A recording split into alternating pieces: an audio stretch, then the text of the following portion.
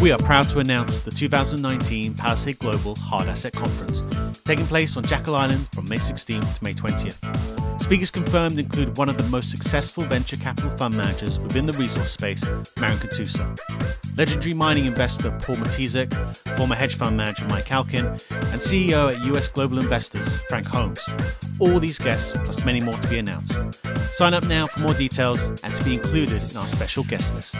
Join us in Jackal Island. Become part of a growing number of investors who are ready to take advantage of a coming resource boom.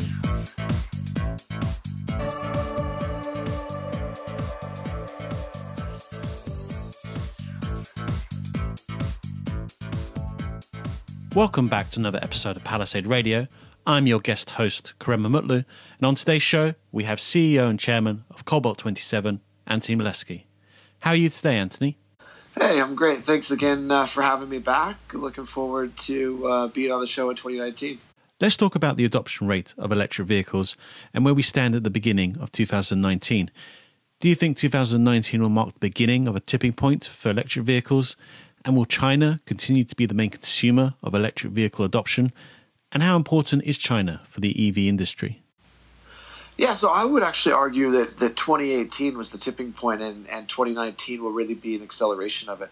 You know, the adoption rates are off the chart. When I think about, a year and a half ago where analysts projected 2025 adoption, and I look at where we're at today, I'm to be honest, even personally startled by how quickly it's happening. So, if we look at the tail end of last year, you had a month where 10% of new car sales in California were electric. You had a similar statistic in Canada, and definitely some of that was just driven by the excitement around the Model 3 from Tesla. But I think it's also showing this latent demand in consumers for an electric vehicle that, in a lot of ways, is more technologically advanced than what they're driving now, and people are prepared to go out and buy them. And that's just in the U.S. and Canada. If you look into Europe, in Norway, and some of these countries, the sales are astronomical.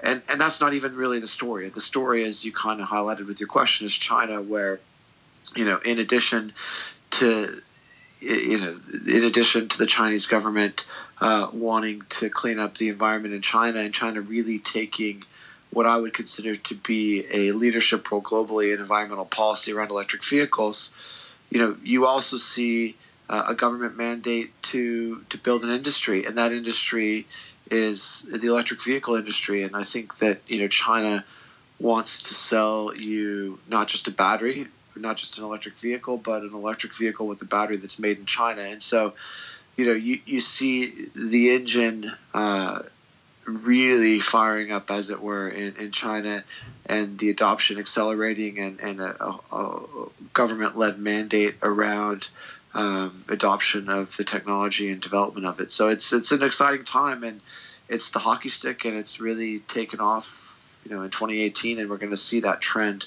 continue in 2019. Let's move on to the cobalt market. 2018 was a year of softening prices and general consolidation within the cobalt space. Do the fundamentals still suggest that there is not enough supply for cobalt going forward? So in 2018, what you really saw was an artisanal response in the Congo. And I think that what's really going to be interesting in 2019 is to see whether or not ultimately automobile makers and battery makers care about supply chain security. And, that's going to be driven by consumers. And so I think as we move forward and consumers really voice their concerns around, ethically sourced cobalt, it puts pressure on battery makers to actually not just rely on a piece of paper, but go there and watch the supply chain. So what we saw was a pretty material response in the Congo from the artisanal miners, and that put a lot of pressure on the intermediates market, which is different than the metal market.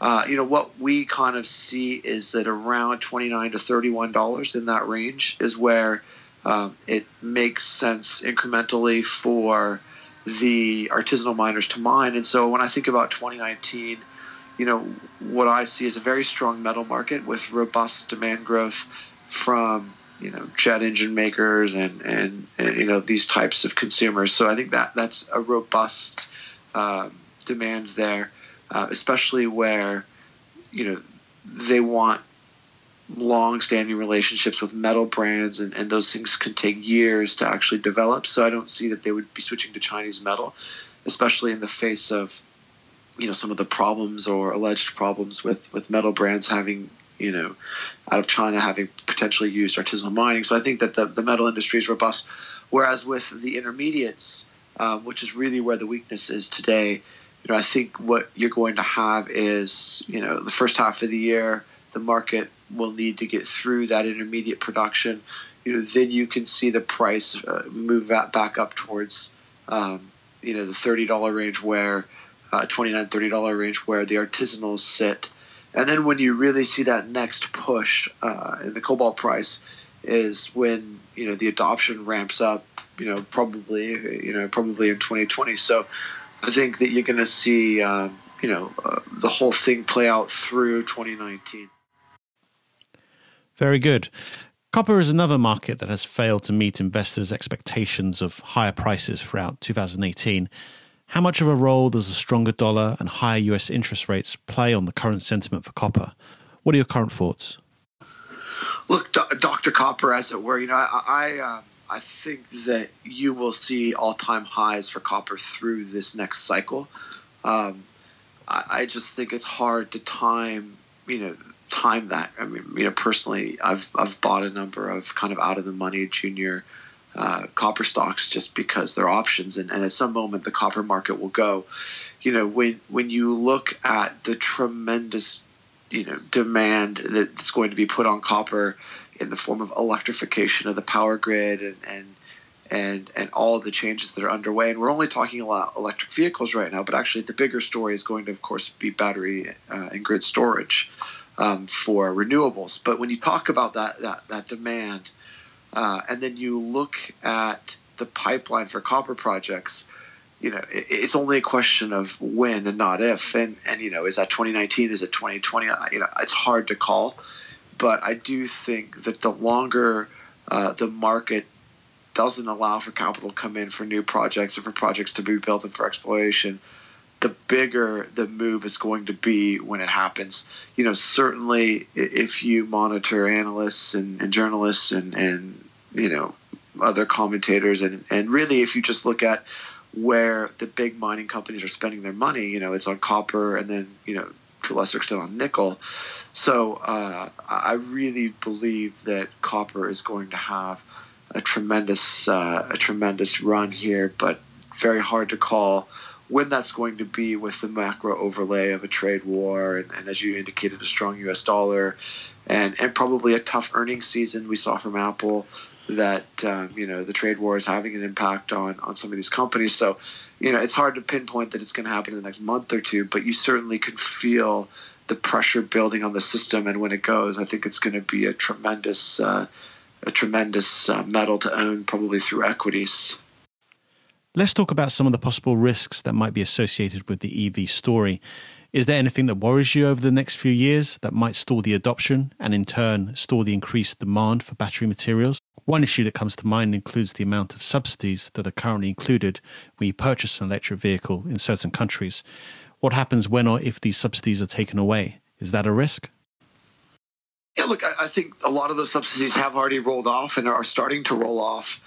And what you've seen is price compression on the cars. So, you saw Tesla reduce the cost of the car, I think in part to make up for that. You see battery costs going down.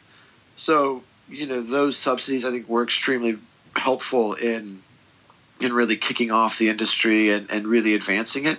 But it's only natural that you would see subsidies reduced, and as the price of the car kind of comes into equilibrium with similarly situated models, I think that I don't think that there will be an impact. And frankly, as a complete aside, look at the oil and gas industry and all the subsidies they have still. So I don't think that the subsidies will completely go away. I do think it's natural that some of them will roll off, and we're seeing them roll off, and it's not impacting demand. So I think the bigger kind of risk is just a macro risk. People don't buy new cars when there's a recession, right? Like I think that's whether that's electric or gas.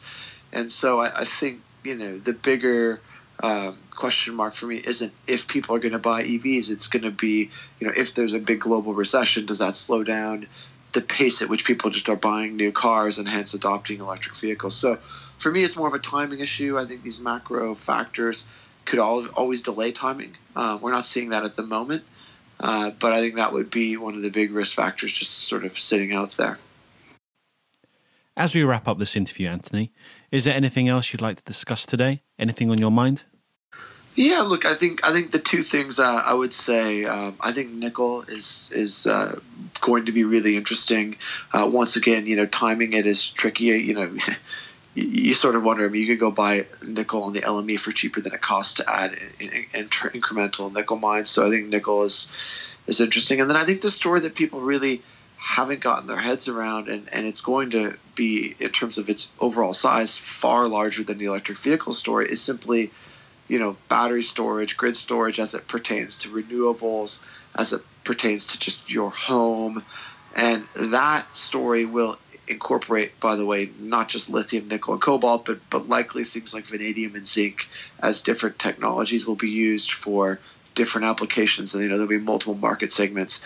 And that story will roll out and start to roll out into the equity markets, I think, in 2019, and have a tremendous impact on the psyche of investors as people start to fully appreciate the size and scale of that complete transformation of the energy industry in the same way that we're seeing with the electric vehicle. And so that's going to be a theme that emerges in 2019 that people aren't really focused on yet. Excellent. And as a final point, Anthony, let's get your views on the lithium market and the news that was released from Cobalt 27 a few days ago. Yeah, so we acquired a royalty on Mount Marion mine in Australia. One of the great mines there in Australia. Long life, multi-decades left. For us, that was really a decision around bringing near-term cash flow into the business. But lithium, much like nickel and cobalt, has a tremendous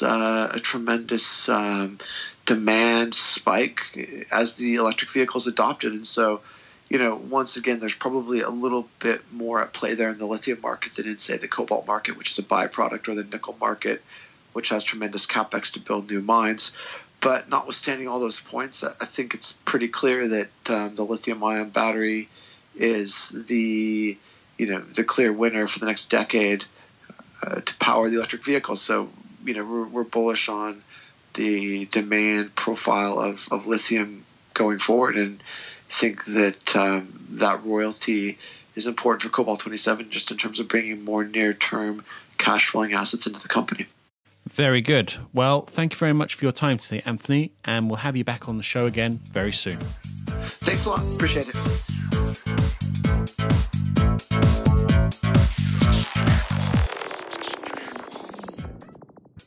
Think you understand the junior mining sector, and you think that the participants in the mining sector, junior mining sector, are good people and kind people, hit the bid.